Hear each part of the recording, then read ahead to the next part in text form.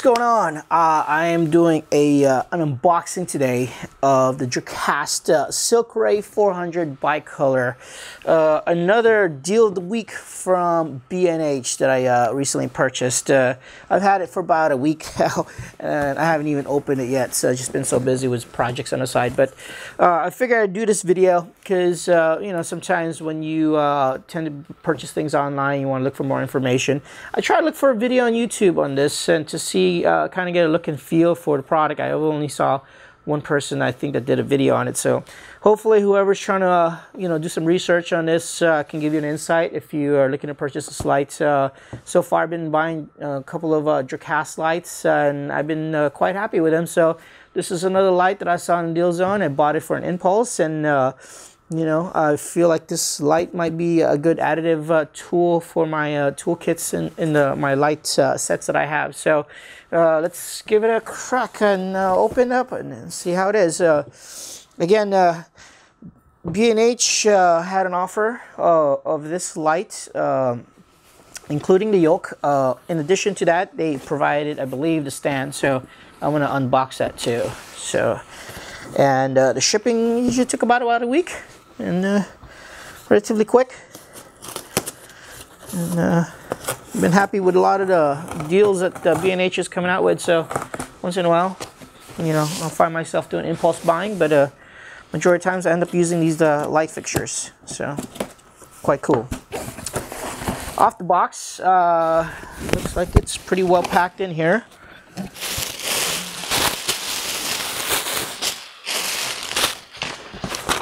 And the shipping package. Alright. The deal itself, when I purchased it, was for 99 bucks. $99.95. Not bad at all for an LED circular panel bicolor. That is a relatively good deal. So worth the look at the time. So let's see if the light is worth the price, which so far I've been, like I said, I've been buying B&H products and been happy so far with a lot of the purchases I've been doing. Okay, unboxing it. Comes in this cool case they have, as usual, branded, their logos and their color scheme. Alright, some instruction manuals there. I'll put that on the side for now. Let's put this case down here. It comes in this foam packaging just to protect the soft side of the light unit. Wow, the weight is relatively good. Yeah. As far as the build, let's get a feel for it. I mean, it feels really well built on the unit itself. For 99 bucks. LED bicolor, I would say that's a pretty good deal. Yeah, yoke, pretty sturdy. It's got a good knob too as far as tightening it up. Yeah, I kind of had intention of using this light as pseudo space light for a lot of the projects I do. Really cool. I mean, like, you can do a lot of things with this.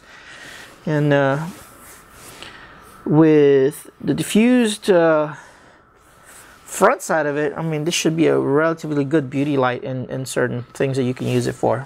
Definitely, so far, the build quality looks good. And power support, power cables. And that's pretty much it. What's in the box? Okay, let's test this bad boy out. Okay, as far as battery, you can use, what do they suggest using a battery? I believe off the bat, if I can remember, it's the NPF990. So it's an additional purchase I might have to look into. But let's fire it up. Let's check it out.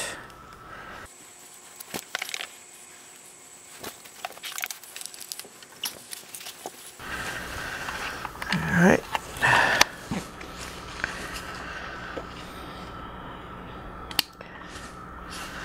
Here we go. So currently it's on 3200 Kelvin.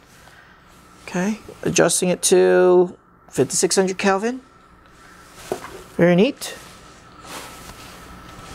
It's got a great soft source to it. You know, as far as foot candles, you know, I'm looking at about 5-7 feet out. I can still see the light landing on that area. So pretty neat. I mean, for about 3 feet, you know, or so, it'd probably be a good useful tool, you know, something like that, as long as it doesn't show in the camera. Like I said, I might end up using this for a mini space light for smaller projects or something like that, or perhaps some product photography, some tabletops projects. But let me see. Oh, I'm sorry. Actually, I didn't even adjust the intensity on it. So now at 100 strength, absolutely. I mean, the foot candle on it, looking at right now, about 5-7 feet, I still see the light splashing on that side.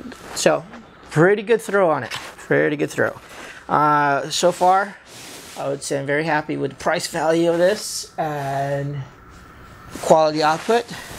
It's kind of got nice, good white light to it for 5600 Kelvin, 3200 Kelvin. Get that nice orange look. So just looking at different textures, really neat.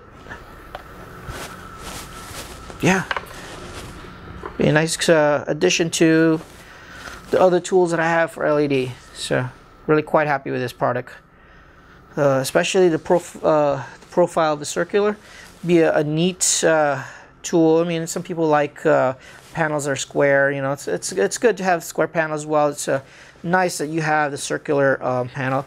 You know, I might want to kind of custom make my own type of you know, a wide snoot per se, or some crate. So just kind of cut and make sure cut the light in certain ways. And yeah, I would say if you're looking to purchase this, pretty good deal.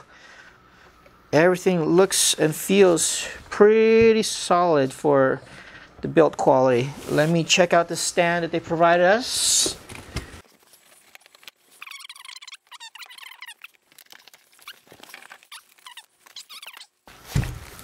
Unzip. Stand feels pretty sturdy. Compared to other light stands, this looks pretty good actually. Knobs have good tight knobbing to it. Really can really tighten them up, but you know, eventually wear and tear. But yeah, it's pretty decent for a free item that came with it. So very happy with that. You know, just goes to another addition to all the light the stands that I have. But I'd say it's a plus offering that package with that deal. Okay, let's mount this on top. You know, when you're on set, you pretty much try to work as fast as possible, and I would say this light, with being the profile it is, it's pretty quick to set up. So, you know, you can rig it in so many ways because it's so light. You can rig it overhead, you can rig it on a C-stand, you know, get it closer to talent. So I'm gonna have fun with this light. You know, there's ways to definitely use this for a different application. So be looking forward to seeing on set or some photo shoots that I'm doing. So if you see something, you want to see some of my work, go check out my Instagram page, Rusa Mutuk. Or if you want to see some of my behind the scenes production work, commercials, music videos, whatnot, go check out Focal Finder. All right, I hope this has been somewhat beneficial to your research into looking into purchasing the Dracast Silkray 400 bicolor.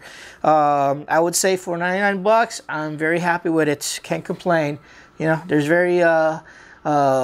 there's several options out there. You know, they're more expensive, but for the price point, for 100 bucks for this, can't beat that. So thanks B&H, thanks Dracast for coming out with some pretty cool units for affordable prices out there, and looking forward to using it on set.